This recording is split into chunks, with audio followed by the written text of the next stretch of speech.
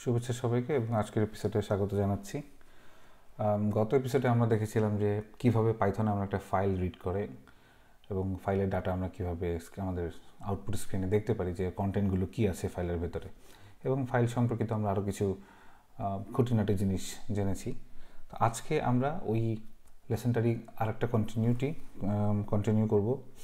তো সেখানে আমরা দেখব যে আমরা যে এতদিন ফরম্যাট স্ট্রিং শিখলাম পাইথনে বা পাইথনের টেক্সট নিয়ে কাজ করেছি, ফাইলের কন্টেন্টগুলো এবং ফরম্যাট স্ট্রিং মিলে আমরা একটা সুন্দর পরিষ্কার একটা মিনিংফুল আউটপুট কীভাবে তৈরি করা যায় সেটা আজকে একটু দেখব।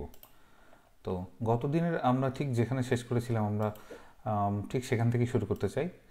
তো ধরে নিচ্ছি আমাদের গত দিনের কাজ ছিল আমরা একটা ইউজারের কাছ থেকে প্রম্পট নিলাম এবং সেই প্রম্পট নিয়ে আমরা জানতে চেয়েছি যে আমরা কোন ফাইলটা রিড করতে চাই এবং সেই ফাইলটা নামটা ইউজার যে আমাদেরকে উত্তরটা দিবে একটা ভেরিয়েবলে রেখে আমরা ওপেন ফাংশনটা কতদিন শিখেছিলাম যে কীভাবে একটা ফাইল ওপেন করতে হয়। এই ফাংশনের ভেতরে আমরা যে নামটা দিব সে চেষ্টা করবে আমাদের সোর্স কোডটা যে ফাইলে আছে, যেমন আমাদের ফাইলের নাম হচ্ছে মেইন পাই, তো এই মেইন পাই যে ডিরেক্টরিতে অবস্থিত সেই ডিরেক্টরিতে, বা যদি আমি ফাইলের নামে কোনো ডিরেক্টরি মেনশন করে দিই, যেমন এখানে আমাদের আর একটা ডিরেক্টরি আছে মাই ডিরেক্টরি, তার আন্ডারে হচ্ছে c.txt, কিন্তু এখানে আরও দুটো টেক্সট ফাইল দেখা যাচ্ছে বা তিনটা, a.txt, b.txt, readme.txt, এরা হচ্ছে সবাই একই ডিরেক্টরিতে অবস্থান করছে, এরা হচ্ছে সিবলিংস, ভাই বোন। তো এখন আমরা চেষ্টা করব যে গত দিনের কাজটা আগে একটু ঝালাই করে নিয়ে দেন আমরা আজকের লেসনটা কন্টিনিউ করি। প্রথমে এটা একটু রান করে দেখি। এখানে একটা প্রম্পট দেওয়া ছিল যে ইউজারকে জিজ্ঞেস করা হচ্ছে আমি কোন ফাইলটা রিড করতে চাই। তো আমি চাচ্ছি বর্তমানে b.txt ফাইলটা রিড করতে, এবং হ্যাঁ আমরা একটু চেক করে দেখি b.txt-র মধ্যে আসলে এই কন্টেন্ট আছে কি না। হ্যাঁ, আমরা এই 5টা নাম্বার লিখেছিলাম 5 লাইনে, সেটাই। এখন আমরা এই ফাইলের কন্টেন্ট একটু চেঞ্জ করে দিই। This is the hi I am b.txt, I am a text file। হ্যাঁ, আমরা একটু কন্টেন্টটা চেঞ্জ করে দিলাম এই ফাইলের, এবং a.txt যেটা তার ভেতরে একটা কিছু লেখা আছে, দ্যাটস ইট, ফাইন। আমাদের উদ্দেশ্যটা হচ্ছে আমরা যে ফাইলটা রিড করলাম সেই ফাইলটার নাম নিয়ে এরপরে আমরা একটু সুন্দর করে আউটপুট দিব। জাস্ট ফাইলের যে কন্টেন্টটা শুধু সেটাই আমরা আউটপুট দিব না, একটু ফরম্যাট করে আউটপুট দিব আর কি। ওকে, এখন আমরা আউটপুটটা কিন্তু চাইলে প্রিন্টের ভেতরেও দিতে পারি বা অন্য একটা ভেরিয়েবলে ফরম্যাট স্ট্রিং তৈরি করে নিতে পারি, যেটা আমরা এতদিন ধরে শিখে এসেছি। তো আমি আউটপুট নামে একটা ভেরিয়েবল নিলাম, নিয়ে বললাম যে তোমার ভেতরে তুমি একটা নর্মাল স্ট্রিং না একটা ফরম্যাট স্ট্রিং, এবং এখানে আমরা যেটা করতে চাই আমরা প্রথমে বলবো যে you have selected the file, দেন হচ্ছে ফাইলের নামটা আমরা ইউজারকে এভাবে প্রিন্ট করে দেখাবো যে তুমি কোন ফাইলটা সিলেক্ট করেছো এবং ফাইলের নামটা।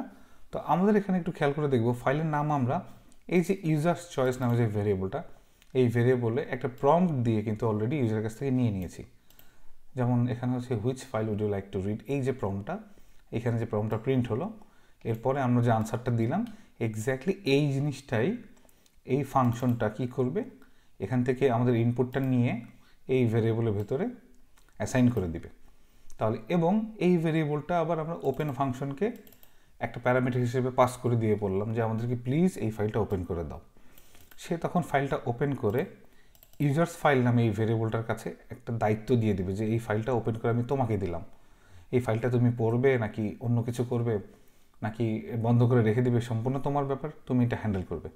সো ইউজার্স ফাইল কিন্তু এখন এই ভেরিয়েবলটা এই আমাদের যে ফাইলটাই আমরা এখানে মেনশন করছি বা ওপেন ফাংশনের মধ্যে যেই থাকছে তার দায়িত্ব নিচ্ছে, দায়িত্ব নিয়ে সে এটাকে ফার্দার অপারেশন করবে। যেমন আমরা এখানে কি করলাম, আমরা বললাম তাকে যে তুমি ইউজার্স ফাইল তুমি প্লিজ ফাইলটাকে রিড করো, এবং রিড করা মানে হচ্ছে গিয়ে সিম্পলি আমি এই যে মাউসে ক্লিক করলাম এই ফাইলটাতে, ক্লিক করার পরে আমরা যে কন্টেন্টটা দেখতে পাচ্ছি এই ফাইলের ভেতরে, সেই কন্টেন্টটা আমি খালি চোখে এজ এ হিউম্যান আমি যেভাবে পড়ছি এখানেও ঠিক রিড ফাংশনের মাধ্যমে সে ফাইলের ভেতরে কন্টেন্টটা পড়ে এই ভেরিয়েবল অ্যাসাইন করে দিচ্ছে। ওকে, তো আমরা এবার আমাদের কাছে ফাইল নেমটাও আছে এবং যে ফাইলের যে কন্টেন্ট সেটাও আমাদের কাছে আছে। সো আমরা এটা একটা সুন্দর করে আউটপুট তৈরি করি। You have selected the file, so কোন ফাইলটা সে সিলেক্ট করেছে সেটা আমরা এই ভেরিয়েবলের মধ্যে আছে যেহেতু, সো এটাকে আমরা প্রিন্ট করবো এখানে। ওকে, এবার পরে আমরা চাচ্ছি আমরা দুইটা নিউ লাইন দিব। আচ্ছা, আমরা একটা প্রিন্টেও করতে পারি, দুইটা প্রিন্টেও করতে পারি।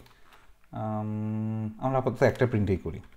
আমরা দুইটা নিউ লাইন দিব, তারপরে ফাইলের যে কন্টেন্ট সেটাকে বলবো, আমি সেটাকে প্রিন্ট করব। The file contents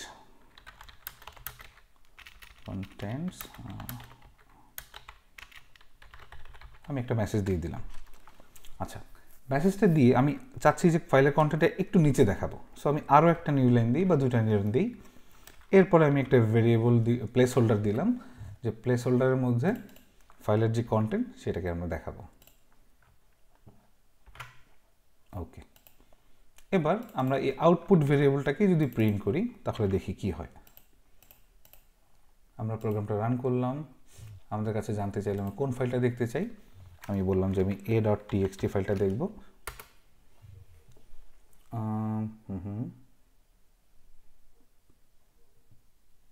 The file contents are as follows. Oh, sorry, you have selected the file a.txt. Yep. So আমরা এখানে আরেকটা নিউ লাইন দিয়ে দিই, তাহলে একটু আমাদের আগের প্রম্পট থেকে একটু নিচে আসবে, দেখতে ভালো লাগবে আর কি। ওকে, আমরা পড়তে চাই b.txt। সো দেখা যাচ্ছে you have selected the file b.txt and the file contents are as follows. Hi, I am b.txt, I am a text file. Exactly এই ফাইলটার ভেতরে যা ছিল সেই কন্টেন্ট আমরা দেখতে পেলাম। তেমনি করে আমরা যদি প্রোগ্রামটা আবারও রান করি, a.txt, you have selected the file a.txt, I missed an article. Okay, and the file contents are as follows. এই কথাটা বলে এই লাইনটা প্রিন্ট করে এরপরে দুইটা নিউ লাইন দিয়ে আমরা একটু খেয়াল করে দেখব, একটা নিউ লাইন গেছে, তারপরে আরেকটা নিউ লাইন দেওয়ার পরেই কিন্তু এই পরবর্তী ফাইলের কন্টেন্ট এখানে প্রিন্ট হয়েছে। সো আমার মনে হয় আমরা ফরম্যাট স্ট্রিংয়ের সাথে ফাইল ওপেন করে ফাইলের কন্টেন্ট, এই যে একটা পরিষ্কার আউটপুট তৈরি করলাম। আচ্ছা, এটা বুঝতে পেরেছি আশা করি। এখন আমি চাচ্ছি যে ফাইলের যে নামটা এটাকে হাইলাইট করার জন্য আমি এটাকে একটা কোটেশন দিয়ে আটকে দিব। সো আমাদের মনে থাকার কথা, যেহেতু এটা একটা ফরম্যাট স্ট্রিং এবং এই স্ট্রিংটা অলরেডি আমরা স্ট্রিংটা প্রকাশ করার জন্য ডাবল কোটেশন ইউজ করেছি। সো এখানে ভেতরে যদি একটা ডাবল কোটেশন আমরা ইউজ করতে চাই, আমরা একটা ব্যাকস্ল্যাশ দিয়ে একটা ডাবল কোটেশন দিব, তাহলে একটা কোটেশন শুরু হলো, এবং আর একটা ব্যাকস্ল্যাশ দিয়ে যদি আবার কোটেশন দেই তাহলে কোটেশনটা শেষ হয়ে যাবে। তো কি দেখা যাচ্ছে, এই কোটেশন এই চিহ্নটার মানে হচ্ছে শুধু এই কোটেশনটাকে প্রিন্ট করবে, এবং এই পুরো চিহ্নটা কি করবে, শুধু এই কোটেশনটাকে প্রিন্ট করবে। তার মানে আমাদের এই যে ফাইলের নামটা সেটা এখন আর এভাবে শুধু প্রিন্ট না হয়ে দুইটা কোটেশনের মাধ্যমে প্রিন্ট হবে। আমরা একটু দেখি, রান করলাম, আমি বললাম a.txt এবং আমরা দেখি a.txt কোটেশনের মধ্যে চলে আসছে। এটা একটু খেয়াল করলে প্রথম একটু ঝামেলা মনে হতে পারে, কিন্তু একটু প্র্যাকটিস করলেই হয়ে যাবে। আর যদি কারো মনে না থাকে কীভাবে স্পেশাল ক্যারেক্টার প্রিন্ট করতে হয়, তাহলে আমি ডেসক্রিপশন বক্সে ওই এপিসোডটার আমি লিঙ্ক দিয়ে দিব, একটু দেখে নিলেই হবে। সো আমরা এটা প্রিন্ট করলাম এবং ফাইলের কন্টেন্টও আমরা প্রিন্ট করলাম। ইনফ্যাক্ট চাইলে আমরা এটাকেও একটা কোটেশন দিয়ে দিতে পারি, যাতে বুঝতে পারি যে হ্যাঁ, এতটুকুই ছিল আমার ফাইলের কন্টেন্ট এবং কোটেশন। হ্যাঁ, এই কোটেশনটা এবং এই কোটেশনটা, এই দুটো হচ্ছে এই ভেরিয়েবলের যে ভ্যালুটা আসবে তাকে এনক্লোজ করবে। বাট এই যে কোটেশনটা, এটা কিন্তু আমাদের স্ট্রিংয়ের যে কোটেশন তার ক্লোজিং কোটেশন। তাহলে আমরা আবার রান করে দেখি। এবার আমরা b.txt পড়ব। দুঃখিত, yeah, you have selected the file b.txt and the file contents are as follows. Hi, I am b.txt, I am a text file. Exactly যা ছিল এই সেকেন্ড ফাইলটার ভেতরে। সো আশা করছি বিষয়টা ক্লিয়ার। আমরা ফাইল নিয়ে আরও কয়েকটা এপিসোড করব, যেহেতু ফাইল নিয়ে আমরা কেবল পড়া শিখলাম। নেক্সট এপিসোডগুলোতে আমরা ফাইল নিয়ে লিখবো, আই মিন ফাইলের কোনো কন্টেন্ট আমরা কোনো একটা কাজ করে সেই অপারেশনগুলো ফাইলে রাখবো, দেন ডিলিট করব বা অন্যান্য আরও অপারেশনগুলো করবো, সেগুলো আমরা সামনের এপিসোডে দেখব। তো আশা করছি সবাই বুঝতে পেরেছেন। তো আজকে এখানেই বিদায় নিচ্ছি, নেক্সট এপিসোডে দেখা হবে। ধন্যবাদ।